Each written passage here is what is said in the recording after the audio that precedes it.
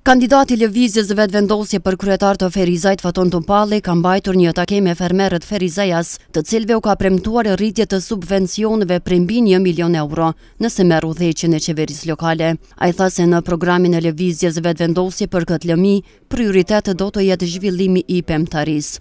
Për ta mbështetur prodhimin vendor, ne do të restaurojmë respektivisht, do të bëjmë tregun aktual, do të renovojmë, do të bëjmë një treg i cili do të jetë i përshtatshëm edhe për ata të cilët shesin në treg, por edhe për ata të cilët vinë pastaj për t'i blerë produktet bujqësore. Do të kemi gjithashtu edhe tregun mobil, ku do të japim një mundësi më të mëdha prodhuesve vendor që ta plasojnë mallin e tyre. Në vendet perëndimore, produktet vendore, produktet që prodhohen në region, janë produktet që kushtojnë më shtrejt, sepse janë një kvaliteti shumë më të mirë. Kur po them kvalitetit më të mirë, keni parasysh, nuk është njësoj në qoftë se domatja vjen prej Italisë apo prej Spanjës në Ferizaj, prej Turqisë apo prej një vendi tjetër, apo prodhohet këtu 10 km larg nga qyteti. Pra është edhe më e freskët, është edhe më e mirë,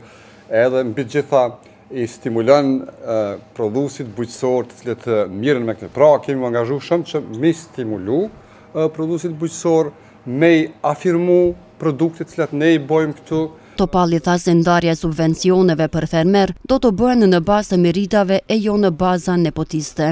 Për fermerët po fillon një kohë e re, një kohë kur ata komunën kanë me ndje vërtet si mbështetje për hallet e tyre, mandej duhet pas parasysh që ato që nuk e ka bërë komuna jonë, ka shumë mundësi që të thithin fondi nga Bashkimi Evropian për zhvillimin e bujqësisë.